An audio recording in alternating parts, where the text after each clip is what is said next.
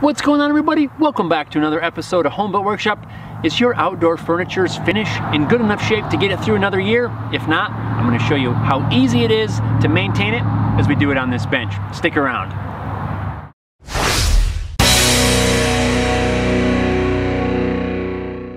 Well, like many of you, where I live, we are about to head into fall and soon to be winter. In fact, in my neck of the woods, we have already had a little bit of snow for the year, our first little taste of what's to come. As we come into this time of year, there's a few things that I like to take a look at, one of them being looking at outdoor furniture and addressing any issues with the finish that may have come up over the previous winter and summer seasons. Now, I personally have tried several different brands of outdoor finishes, trying to see if there is one that lasts longer than another one, and although there are differences and some may be better than others, in the big picture of things, I think overall they all need some sort of maintenance. In my case, I have this outdoor bench that you may remember from a previous video.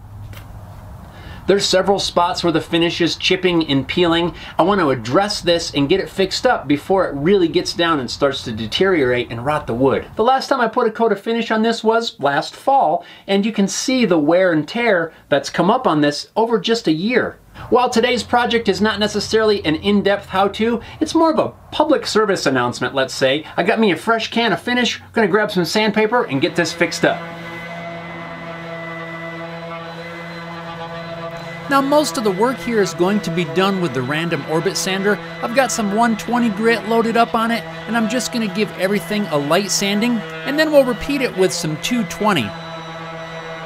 Since we're not doing a total restoration, we're just touching up the finish, I don't need to take it down to the bare wood, but I am paying extra attention to the areas that are worn and chipped. It's almost inevitable that there's going to be some hand sanding involved.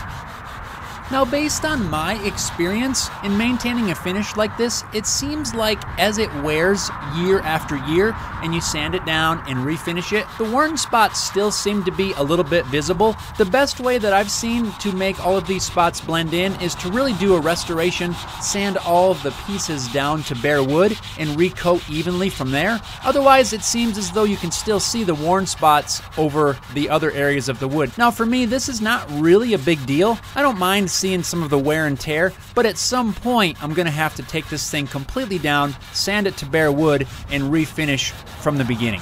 Keep in mind that the goal for this quick project is not to do a total restoration at this time. All I'm doing here is just basic maintenance on the finish. And right here, I'm just wiping off all the dust with a rag so that we can apply the new finish. All right, I think we are ready to put on a new coat of clear. So now we can grab our finish of choice and stir well before using. What you use on your piece is up to you, but in my case I'm using some water-based Spar Urethane. I believe that's what I recoated this bench with a year ago when I touched up the finish. Just gonna apply it with a small brush. I wish I had a little bit larger brush, but this one's gonna work.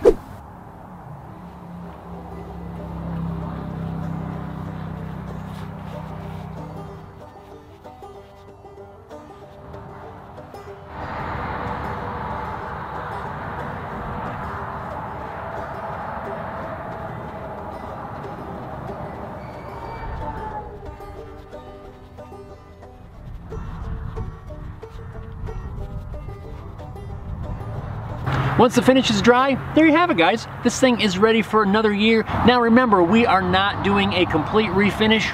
All we're doing here is maintaining the existing finish. At some point, this is gonna get bad enough to where we need to really take this thing apart, sand it down, and put a whole entire new coat of finish on there. Now, I may be at that point next year, but right now, this finish is fine. It's gonna last through the winter. I'm not worried about it at all. So thanks a lot for watching this public service announcement from Home Built Workshop. Don't neglect your outdoor finishes. There are hardly any of them that will not require some sort of maintenance. So as long as you maintain them, you can get a lot more use out of the finish and out of your furniture. Thanks a lot for watching. We'll see you next time.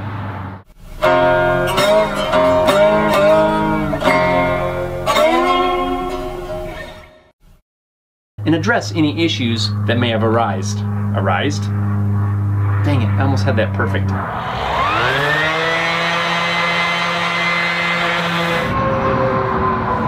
Too many loud cars going by.